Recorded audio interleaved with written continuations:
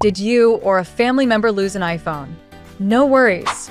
Here are 3 easy ways to find it quickly. First, we can use iCloud. Log in to iCloud Find Devices on a browser with your Apple ID and password. Once logged in, select your lost iPhone and it will start locating your phone. Look, here is the location of your phone. If your phone is still nearby, you can search around this area. You can also click on Play Sound. If your iPhone is online, it will make a beeping sound to help you find it faster.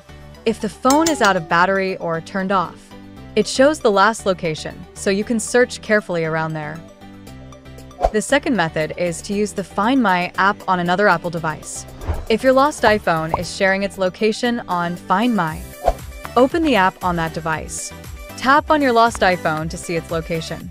If it's offline, it will show the last known location. Additionally, apps like Google Maps and many social apps have location sharing features. You can check if your lost iPhone is sharing its location to get more clues. The last method is to use AirDroid's family locator. Suppose your lost iPhone was previously linked with AirDroid parental control. In that case, you can click the GPS icon on the main screen to see the iPhone's location. It will also send you instant alerts when the battery is low, reminding you to take action sooner. These are 3 simple ways to find a lost iPhone from any device. I hope this helps you.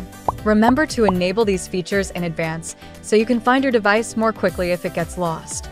If you liked it, give the video a thumbs up, and I will see you guys on the next video.